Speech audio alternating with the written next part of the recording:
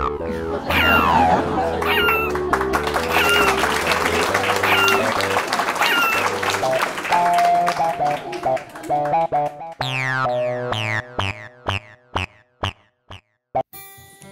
everybody, story 6, episode 19, beginning, part 3, living aboard with chihuahuas. You're a little slow this morning, Suddenly, Dylan. none of the humans wanted anything to do with me. They were all holding their hands over their noses. I couldn't figure out what their problem was. That black and white rat had sprayed me with cologne. I smelled like $1,000,000. Ciao.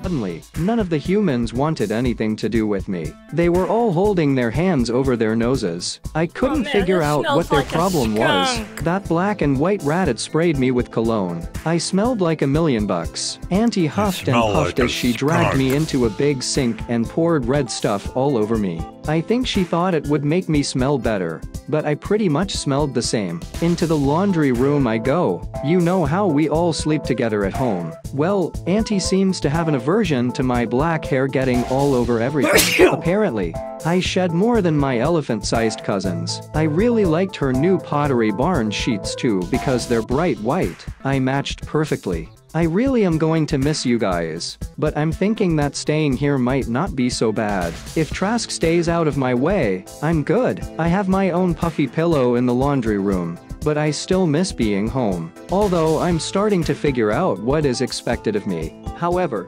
Jazzy, I'm still looking forward to that bacon you referred to.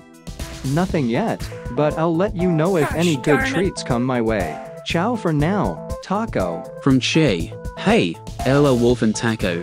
We left home after everything was completely gone, and we went for a car ride. We love being in the car, but this was an extremely long ride even for us. Oh my God. We finally arrived and piled out of the car. I immediately smelled something different in the air. For one thing, it was much warmer and wetter. There was an unusual aroma that I knew I had smelled before. Then it came to me. My heart leapt. My hair stood on end, and so did my tail, as I inhaled the glorious scent of a large, salty body of water. A mixture of rotting seaweed, sand and decaying fish created a bouquet inside my nose.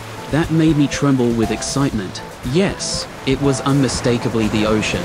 Images of swimming in the sea, riding on the bow of a boat, freshwater rinses, and lazy afternoons napping on the boat raced through my memory. It had been 2 or 3 years since the last time the Wah and I were here, but the smells in my nose made these memories feel like yesterday. Wah says he smells them too. He says he hopes that there are plenty of couches to sleep on, no matter where we go. He surely hopes that Yip and Uff don't expect him to do those extensive walks along the ocean like we used to do. I, for one, can't wait. It's Jazz, Sassy, and Dylan's first time here. They checked everything out, noses to the ground, excitement in their eyes. I have in the past told them about the ocean, but they couldn't imagine it in their heads. Now they can see it for real. They're afraid they will miss Tennessee. For now, though, they're taking in the salt air, the soft sand, the smell of dead fish and seaweed, the sound of the surf. Eventually they'll forget all about Tennessee. I'm not sure where we're going to be living yet,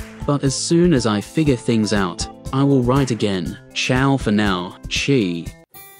Okay, everybody, episode 19 and part 3, living aboard with chihuahuas. Story 6. It's Jazzy, Sassy, and Dylan's first time here. They've checked everything out, noses to the ground, excitement in their eyes.